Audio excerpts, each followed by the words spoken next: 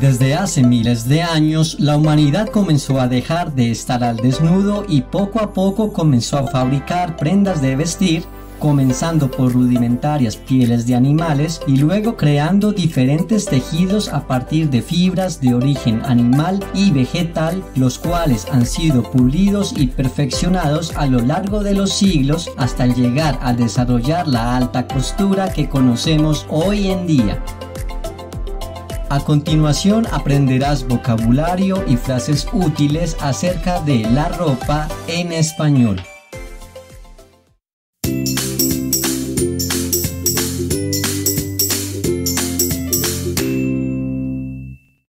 En este tour virtual al armario comenzaremos desde la ropa más ligera hasta llegar a la ropa invernal tanto para hombres como para mujeres.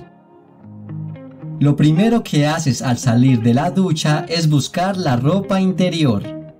En el caso de los hombres se suele decir también calzoncillos, calzones, interiores, gallumbos, truzas, etc., dependiendo de cada país o región, y consiste principalmente en los denominados boxers y slips o briefs.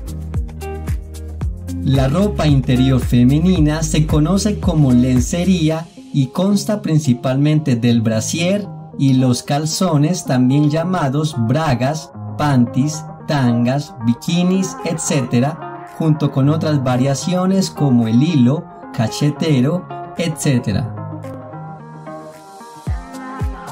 Una prenda común entre los dos géneros son las medias o calcetines, que pueden ser largas, cortas o tobilleras. Sin embargo, las mujeres suelen usar también las llamadas pantimedias. Antes de continuar, no olvides suscribirte a este canal y activar la campanita para recibir notificación de nuevos videos. Al momento de ir a la playa o a una piscina se debe usar el traje de baño o también llamado bañador. Los hombres pueden usar una bermuda, un short o pantaloneta de baño, mientras que las mujeres pueden usar un vestido de baño, ya sea enterizo de una pieza o un traje de baño de 2 piezas llamado bikini. En climas cálidos se acostumbra a usar la camiseta, también llamada playera, remera o polera dependiendo del país, y se caracteriza por tener las mangas cortas. Una versión femenina bastante corta que deja ver el ombligo se llama camiseta ombliguera y es muy popular en las adolescentes y jóvenes. Existe otra versión femenina que carece de mangas conocida como blusa de tiras, que resulta bastante práctica en clima caliente. Otra prenda que es muy común usar en ambientes cálidos es la pantaloneta, la bermuda y el short. Para el calzado se suele utilizar el calzado deportivo o también llamado tenis o zapatillas, o alternativamente sandalias, chancletas, chanclas o chinelas. Para un clima más fresco se usan los mundialmente famosos jeans o vaqueros y el pantalón, tanto en versiones masculinas como femeninas. Las mujeres pueden usar la falda en sus diferentes estilos, como la minifalda, la falda larga, la falda pantalón o un vestido corto.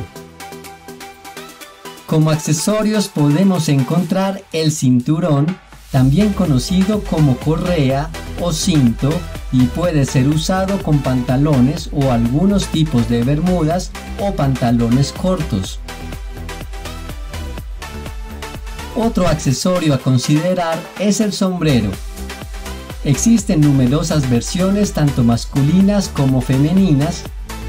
Una variación bastante deportiva es la gorra, también llamada cachucha en algunos países, la cual se caracteriza por tener una visera que protege del sol. En el ámbito empresarial es común que el hombre use el traje, caracterizado por tener el saco y el pantalón de la misma tela, y el uso de una camisa con corbata. Aunque no todos tienen que usar traje en el trabajo, por lo que con una camisa y un pantalón formal es suficiente. De manera análoga, para las mujeres existe el traje tipo sastre que puede consistir en una chaqueta y un pantalón, o alternativamente una falda de la misma tela y usar zapatilla con tacón. Si el código de vestimenta o etiqueta de trabajo es más descomplicado, entonces podrá usar una blusa con un pantalón o una falda. A la hora de hacer ejercicio, además de la camiseta, también es común usar los pantalones tipo jogger, o también llamados en algunas regiones pantalón de sudadera, los cuales son perfectos para ir a trotar o hacer actividades al aire libre. Las mujeres pueden optar por usar una malla, también conocida como leggings, aunque también hay versiones masculinas de esta prenda deportiva. Si comienza a hacer un poco más de frío, se puede recurrir al uso del suéter, también llamado en algunos países saco o jersey, y puede estar fabricado de lana, algodón o telas sintéticas. En algunos países también se le puede decir buzo o sudadera. Si se trata de resguardarnos de la lluvia, podemos usar una gabardina, la cual es una prenda impermeable abierta que llega hasta la rodilla y generalmente tiene botones y solapas muy visibles. Para el frío también están los abrigos, que generalmente consisten en prendas de un tejido grueso. También se les conoce como gabán, y en una versión más formal se llaman cazadoras o chaquetas. Y si tienen un corte más sofisticado y elegante se llaman blazer. Existe un tipo de abrigo sin mangas que se llama chaleco y puede estar relleno de fibras sintéticas o incluso de plumas, que ayuda a mantener la temperatura corporal. Por último, si de clima invernal se trata, nombraremos los accesorios por excelencia para usar en el clima frío, como por ejemplo la bufanda, la cual puede ser de lana, lino, seda o algodón, y que puede también ser usada meramente como accesorio de moda. También es común usar el gorro, que es una pieza redonda de tela para proteger la cabeza de las bajas temperaturas, y generalmente está hecho de tejido de lana u otros materiales para retener el calor. Si el clima es aún más extremo, tendremos la necesidad de usar las denominadas orejeras, cuya función es, como su nombre lo indica, proteger las orejas de la incomodidad del frío severo. También será necesario el uso de guantes, los cuales pueden ser de cuero o materiales sintéticos diseñados para mantener el calor en las manos.